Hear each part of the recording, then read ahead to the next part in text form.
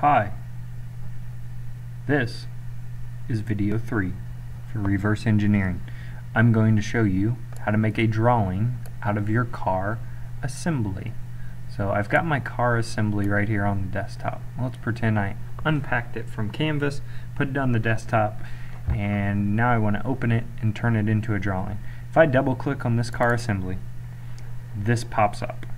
You can see that I'll summarize. Basically what it's doing is looking for the axle. If I hit cancel, the axle is nowhere to be found. You have to put all your parts on your desktop in order for your assembly to work. So you need to unpack the axle, the wheel, and the body from Canvas and put them on your desktop. I hid them over here just so I could show you what would happen. So I will drag them, put them on my desktop, and there they are. Now, when I click on car assembly to open it up, voila, it works. So, students, you must have those on your desktop in order for this to work. Now, to make a drawing. So the assembly is open. I'm going to click on the home. I'm going to click on drawing.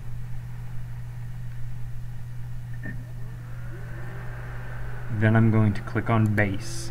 Because I have car assembly open, drawing knows that that's what I want to make a drawing for.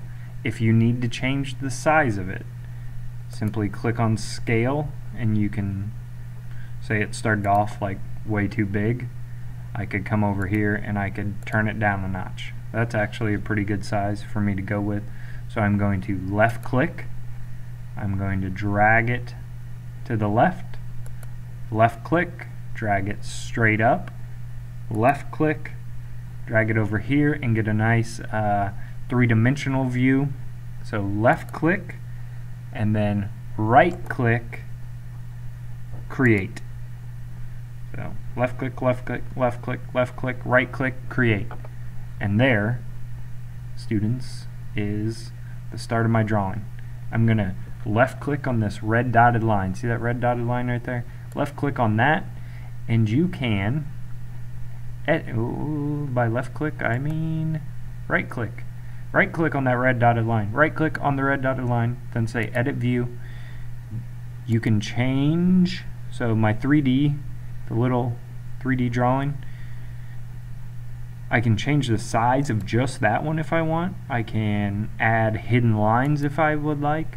I can add color if I would like. So I'm going to make it a little bit bigger. I'm going to add hidden lines, and I'm going to add color to it simply by clicking those places where you see my mouse or my pointer or my arrow. Hopefully I can fit it on here. That's looking iffy. I don't know if I can fit it on there or not. That doesn't look too bad. It's a little tight, but I can work with that. So now I've got this cool view, and I've got my front view, side view, top view. What I can do now is add dimensions. So up here you go with annotate, then you go with dimension. I would like you to dimension the 2D ones, the ones that look like shapes, not the 3D one. Dimension these, please. So if you zoom in and you click on a line, you get a measurement. So left click on a line, drag it, left click, click OK. If you click on a dot, it's asking you from this dot to this dot, how big is that? And that's fine if you want to go green dot to green dot, but if you just want to do the lines, just click on the lines.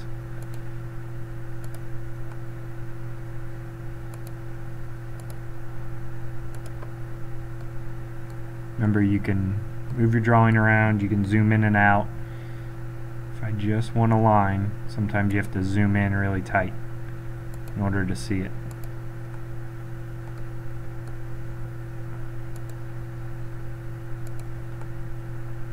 Don't over dimension it. I need the height. so we better click on that line. So right now I've got 2 inches wide, I've got the wheel at 0.25, I've got the height at 3, depth or length at 5, I've got the distance between the wheels, the diameter of the wheel, diameter of the hole. So I think I'm actually pretty good. I don't think there's anything I need to dimension up here, so I'll leave that one alone. That will be it for how to make a drawing video.